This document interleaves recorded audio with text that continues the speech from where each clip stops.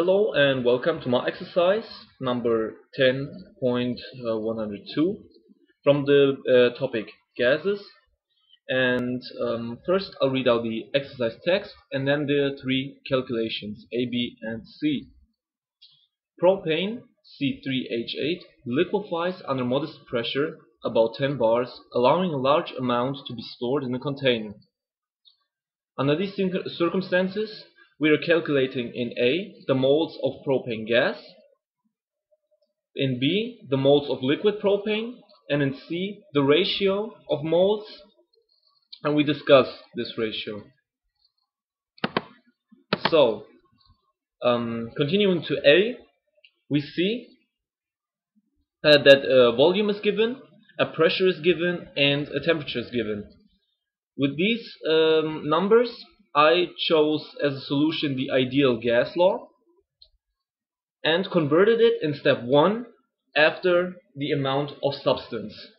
As you can see, we get this equation with pressure, volume, the universal gas constant R, and the temperature T.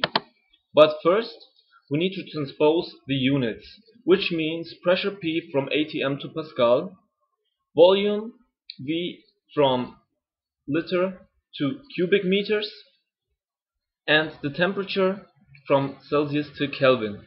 Also, we know the gas constant, and we just need to apply these values to equation 1, and we get 5.73 moles as a solution for propane gas. Under those circumstances now, it's liquid propane, so we have a volume and a density, and as a solution I use the density formula to get the mass, and then we get the amount of substance through mass and molar mass. So again, we need to adjust the units.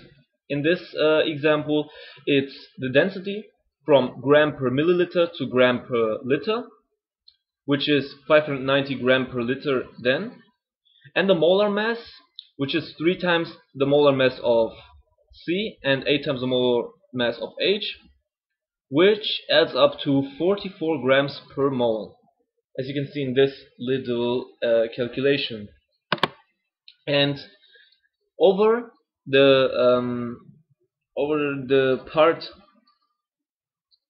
particular step with the mass, which equals 11,800 grams, you can get to the amount of substance of liquid propane, which is 268 mole in this case.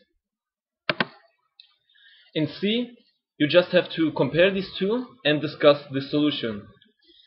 I chose to get a quotient between these two amounts, and in the numerator it's the amount of liquid propane, in the denominator the amount or the number of moles of propane gas.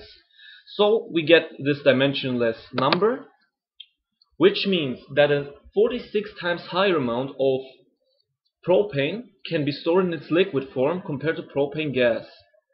And also, this statement leads back to the main properties of these two phases. While liquids always take up the smallest volume possible, gases do the exact opposite and fill up the volume they are given. Thank you for your attention, and I hope you don't have any open questions.